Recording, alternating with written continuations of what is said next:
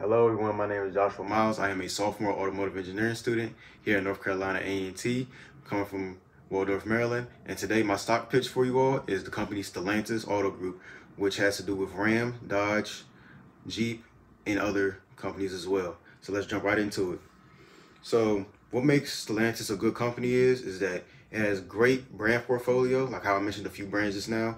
It has global presence. Stellantis is actually a combined group of different companies, a European group, which is PSA, and another group that's called FSC.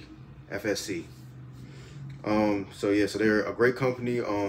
They have what makes them really special is their adaptability and their problem solving within the industry. That sets them apart, and their attention to innovation really sets them apart as well. And that's just a few things that they do better that their competitors, mainly being Ford and GM, don't really do as much. And they really listen to their customers and their consumers as well.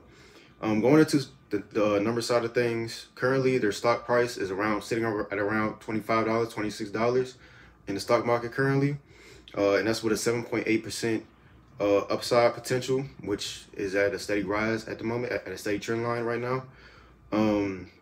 Last year, their 52-week high was $29.51, and their low got to $15.07.